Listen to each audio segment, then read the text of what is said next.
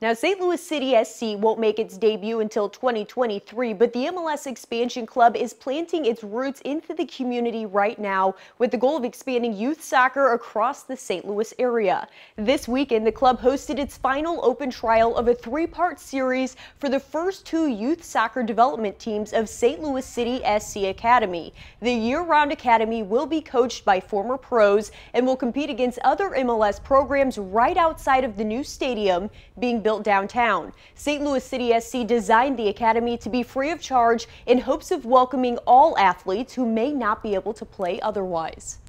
In the United States, pay to play is the common system, so not everybody can afford to play soccer at a good level.